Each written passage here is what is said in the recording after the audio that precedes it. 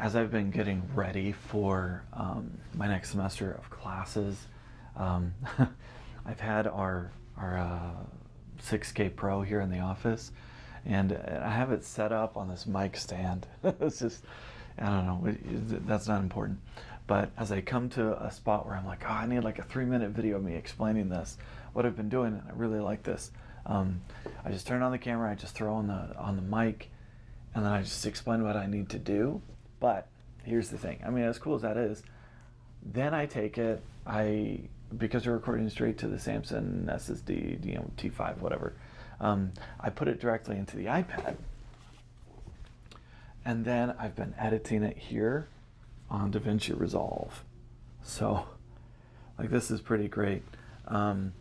So I'm able to put it on here real easy, and because I'm able to use DaVinci Resolve on the iPad,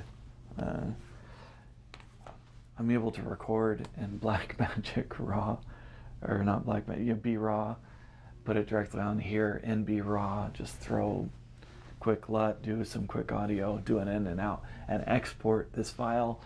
And here's cool, I mean, because here's cool, I'm not even speaking in full sentences. If I want to export this, I've just got the quick export feature. Because I'm not trying to do like a whole complete fancy video, I'm able to upload directly to YouTube from the iPad. And so, like, I've just got this really simple workflow. It's like, you know, turn on the mic, turn on the camera, hit record, stop it when I'm done explaining whatever I need to explain for my students. Just leave the camera there, plug it directly into the iPad, because that's where my SSD is plugged in. Transfer the file, edit real fast, upload from the iPad, and done. Like,